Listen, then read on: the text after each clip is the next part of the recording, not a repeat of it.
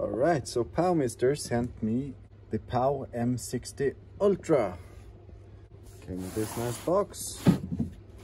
Let's take a look inside. Nice packaging, temperature sensor, a wire, some mounting screws, the unit itself, user manual, and a mounting template. That's pretty handy. Taking a look at this MPPT charge controller, looks beefy enough.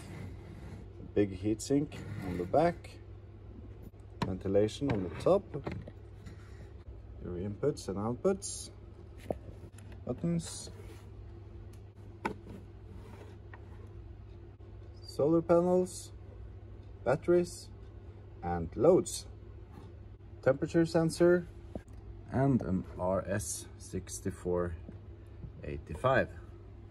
Compatible with voltages ranging from 12 to 48 volts. The user manual includes basic setup of the system, operation guide, battery types, pretty much every battery you can think of. And if you can't think of it, there is a user-defined battery type for you to set up yourself. It is a 60 amp MPPT charge controller, which means you can output up to 60 amps of current into your solar batteries. Maximum solar array voltage is 160 volts. Input power for 12 volt system 720 watts. 24 volt system 1440.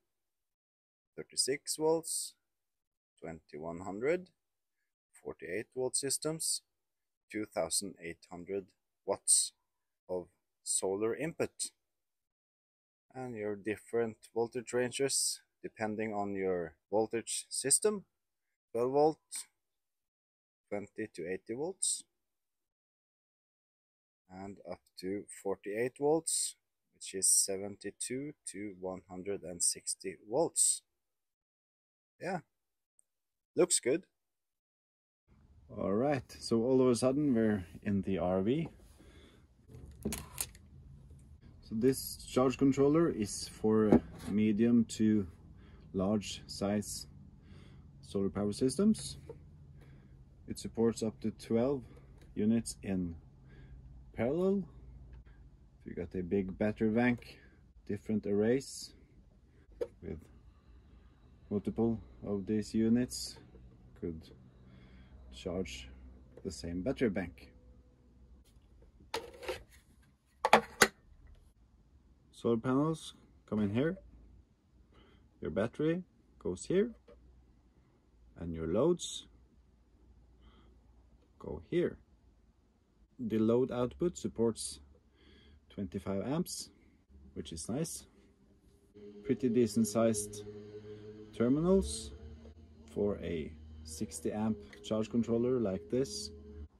I would always recommend going with as thick cables as you can coming from the charge controller to the battery.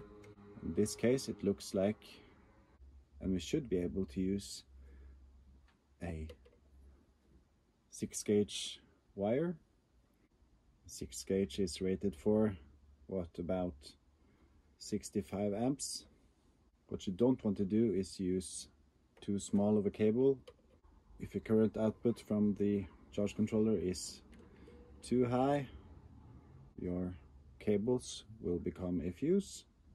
They will melt, they could cause fires, and you wouldn't want that. Let's try hooking it up to a battery and connecting something for the load, and we can take a look at the settings. So I connected the charge controller to a battery. We're using the Basen green 12 volt 100 amp hour lithium iron phosphate battery. The screen lit up like that. 6-gauge cables.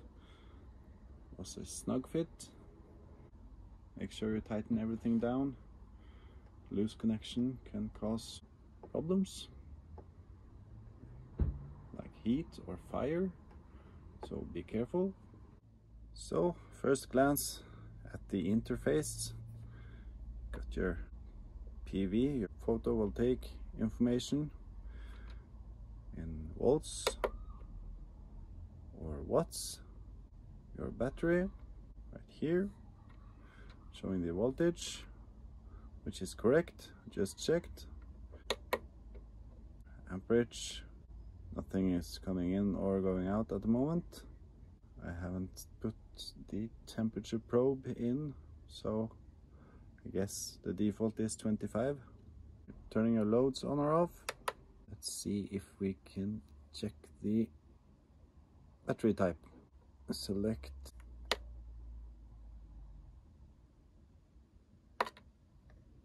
LO4 for 4 cells in series, like that. Boost charging 14.5, float charging 13.8,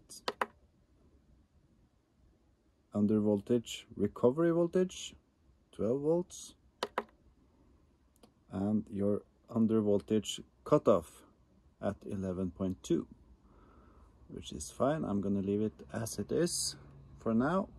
Let's, for fun's sake, add the load, and let's insert the temperature sensor right there. Got our temperature sensor connected right here.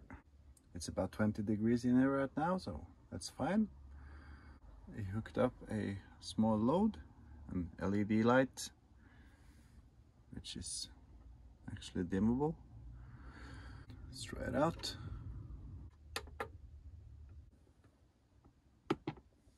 Oh, and it's working. This setup is as simple as it gets. Battery, charge controller, loads.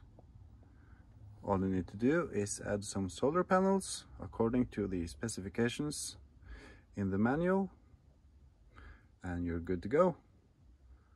It changes colors.